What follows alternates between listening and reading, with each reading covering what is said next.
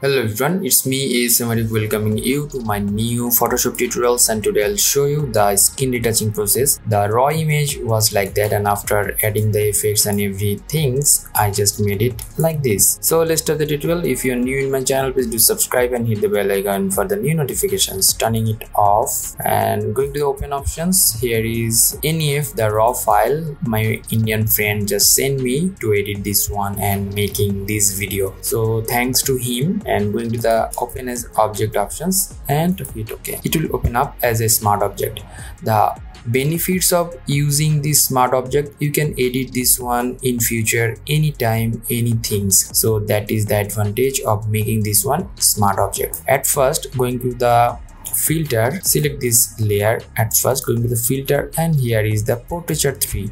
So this one is plugins of Photoshop, and already I got this one. And here is settings like that. Already used that settings from here. Here the fine, that is 10%, the medium 16%, the large, that is the 20%, and the threshold 28%, the shooting 100%, and smoothing 100%. You can make this one a little bit up down if you want. You can make it zoom. You will get more detail about portrait size, that is auto, and the skin masking, that is 66, the feathering opacity 9%, fuzziness 0%, and here the hue 80%, saturation 75%, luminance, that is 72%, and the latitude 55%.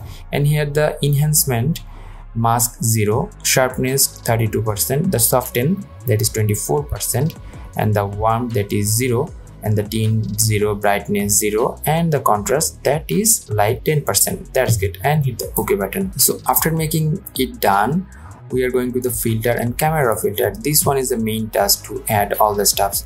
So let's see, the image is like that, saturation, hue, everything. So you can edit this one manually. So how to do that? I'll add some shadow at first. So this shadow is 24%, and then a little bit of warm 2%, and the tint, that light. And here into the color mixture, we'll go to the luminance of the red, orange, yellow, and green, and then all the stuffs will make this one a little bit of luminance. From here, saturation, luminance is the intensity of the color, and luminance and the saturation is the percentage of the color. So here I'll add like 5% all the things, mainly in a red, yellow, and the other colors. So like that. Okay, and the hue, I'll make this one like 10, 10, and 10, 10. Actually, I'll make this one -10.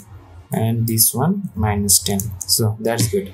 Let's see the before and after. Okay, that's fine. And then in the detailing portion, I'll add some sharpness, add some noise reduction, and color noise reduction. That's in this portion. I'll make this one 0 or -5. Okay, -5 and +5, that is the matching of the. Okay, that's good. And going to the curve, tone curve, I'll use some tone curve like this and lock it up over there, and adding a little bit of grammar, not too much, and adding like this. That's good.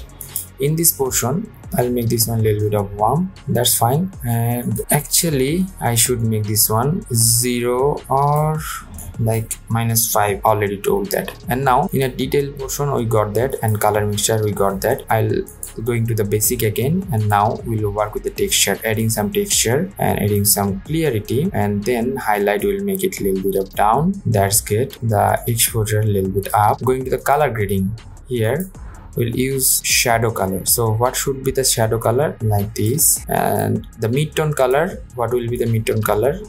Like this. Tone color should be like this. The calibration should be the green primary, and the hue color, that's fine. A little bit down, and blacks a little bit up.